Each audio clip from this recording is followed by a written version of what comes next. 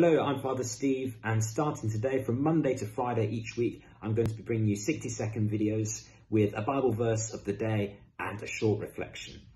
So here is our Bible verse for Monday, which is from Romans chapter 11, verse 29. For God's gifts and his call are irrevocable.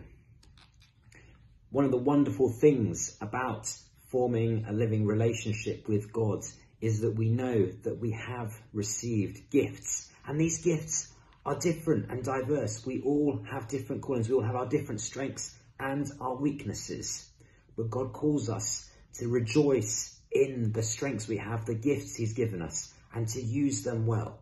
And so my encouragement for us as we begin our working week, our school week, is to use those gifts to the best of our own ability and give thanks for them.